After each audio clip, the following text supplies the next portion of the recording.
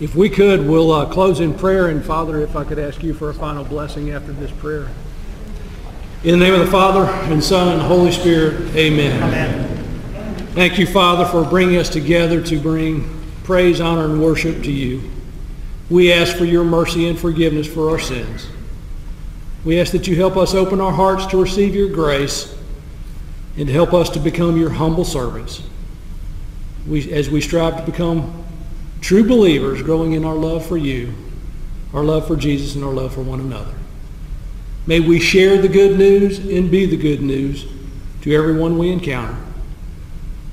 Please help us to have the strength and the courage to do your will. And may we honor, love, and serve you with our attitudes and our actions all the days of our lives. As we give all the glory and honor to you, we ask these through Christ our Lord. Amen. Amen. May the blessing of Almighty God, the Father, and the Son, and the Holy Spirit descend upon you and remain in you forever. Amen.